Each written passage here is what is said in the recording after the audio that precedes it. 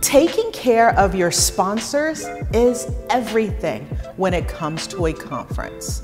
You want to keep them activated. And the key to taking care of a sponsor and keeping them activated is coming through on the deliverables that you promised them. How do you make sure you stay on top of that?